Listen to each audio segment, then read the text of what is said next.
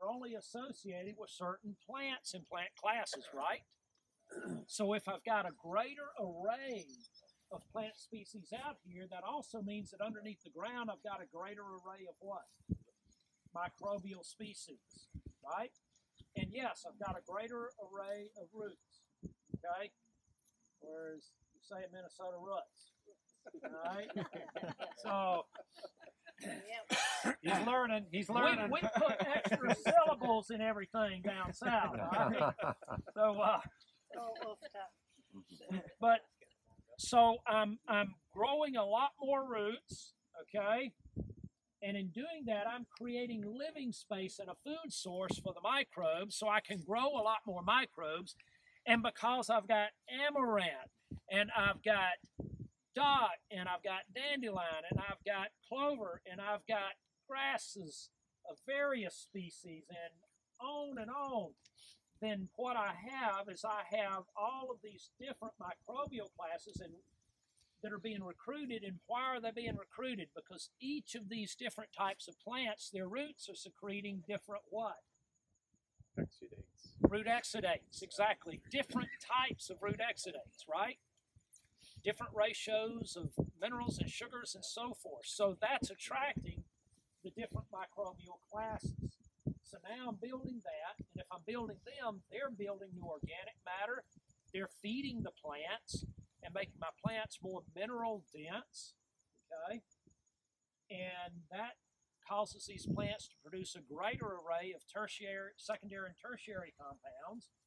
And as my livestock eat this array of plants, then they're consuming all these different secondary and tertiary compounds. And so again, what did we say that's doing for them? Makes them healthier. They're healthy. Okay, it's medicinal, right? So it makes them healthier, strengthens their immune system, and it does what else? Fewer inputs. Okay, yep, fewer Saves input. mineral costs. Okay, saves you on cost. But what did we say about worms and things like that, even flies? Protects them from thousands. Okay, exactly. These secondary and tertiary compounds also have anti-parasitic properties. You know, a lot of these forms can produce things like tannins that are natural dewormers. Okay? Lamb's quarters has tons of it. Exactly. Tons of Lespedezas have there's a ton of things that have tannins in them. They're natural dewormers, and they also, with these secondary and tertiary compounds, they emit chemical molecules from the surface of their hide, from their capillaries, that tell flies, you know, I don't think you taste so good, and maybe I need to go find some other cow somewhere else. And you actually have far fewer fly densities and pressures. Okay? So that's one of the ways that we control flies. Yes? I was just going to say another way that plant diversity controls flies is by encouraging more biodiverse insect communities. And you can really see, if you look down at the dirt underneath the grasses in a dense patch, a ton of different kinds of arthropods. You can see springtails and spiders just right here. And having dung beetles in the dung too, which they're more attracted to the alternative mob grazing method than regular pasture grazing. So that helps control maggots and dung pads too. See how compounding this system is? And we should go look at a dung pad if we can. Let's do that. Yeah, because you brought your gloves. So Yeah. as we walk back out, make sure that we do that, okay? I leaned Some away. red light. Lots of red lights. Okay, thank you.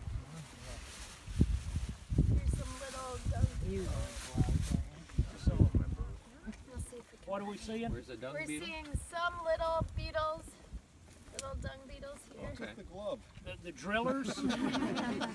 Yep, Yeah, some yep, little that's a drillers driller. in There there. were some, I kind of destroyed the top now, but there were holes and pores on top. Yep. That's the tunneling. Yeah, we're gonna see mostly the Yes. the tunnelers and the dwellers. We're not gonna see rollers around here. Rollers. Oh, right, like the Egyptian dung beetles. Yeah, they're in Oklahoma. I've seen them. They're Did you really find cool. any dwellers in there? Yeah, Talk about it might be a rednecks. little deeper by now. And another cool thing is they break up the edges, and then we might be able to see some holes from the dung pat into the soil going down too. So there's some holes and pores here. So that's the ones that bring the dung down, and that's what he's calling the dwellers.